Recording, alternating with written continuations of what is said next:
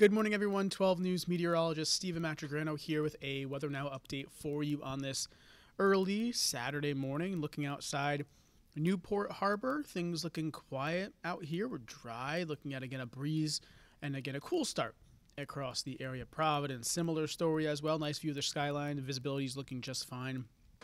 And we're shaping up to have a pretty nice weekend overall, a dry one. Looking at temperatures 50s to lower 60s, so kind of a cool start in some locations when you walk out the door during the morning hours, but again, it'll be in the 70s later on during the afternoon. Live radar not tracking any showers for now. That should change, though, as we go into later this evening and into parts of tonight.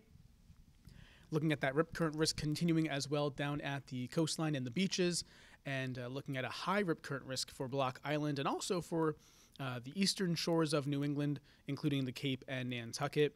A moderate to high rip current risk pretty much elsewhere. You see the yellow line. So anyways, be mindful if you're going to the beach, if you're going to be in the water, out on the boat, maybe docking off somewhere swimming.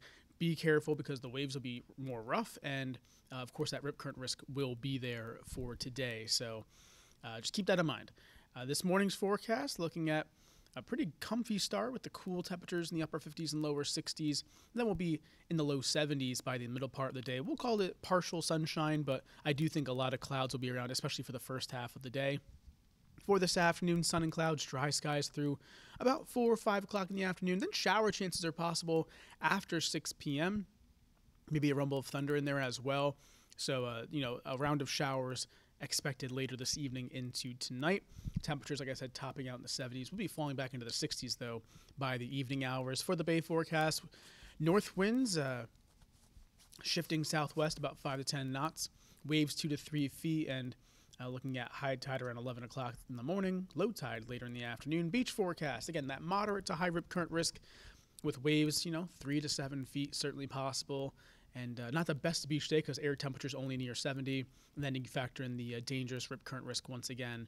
And you want to be extra careful when entering the waters. So that's what we're looking at for today. How about for tonight, though? Those early showers give way to clearing overnight, drier, more of a comfy, cool feel with a mid-50s expected for early Sunday morning. Speaking of Sunday, bright skies, sunshine, cooler though, only about 70 degrees for a high temperature. So that's a check of your Weather Now update. Thank you for tuning in and have a great weekend.